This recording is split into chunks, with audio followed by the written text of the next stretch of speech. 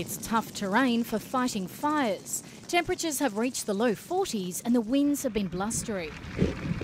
The blaze is one of the worst in recent times in the Kimberley and is showing no signs of slowing down. It's very hard to logistically transport people. I mean, you've got mountain ranges, you've got a lot of areas you just can't get to. They're not serviced by roads, and the only way in is by aircraft. The fire started at Ellenbrae Station late last month and quickly pushed out to the south and the west, where it's burnt across several cattle stations, covering an area greater than the entire Sydney metropolitan area. Pastoralists, Indigenous rangers and town-based crews are all pitching in as the flames continue to jump fire breaks. Our trigger point this morning was when we had fire jump the old Mount Elizabeth Road.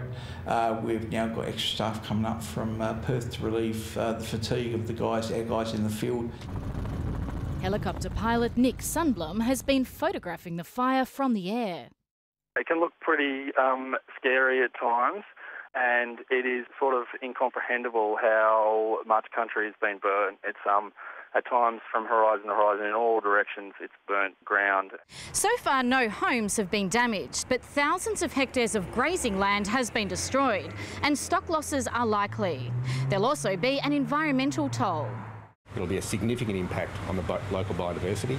It'll be an impact on animals ranging from your small native rats through to your Gouldian finches, through to purple-crowned fairy wrens, quolls, any of those little animals that need that habitat to live. 1 million hectares of that is gone. A total of about 50 people are currently battling the blaze. Erin Park, ABC News, Broome.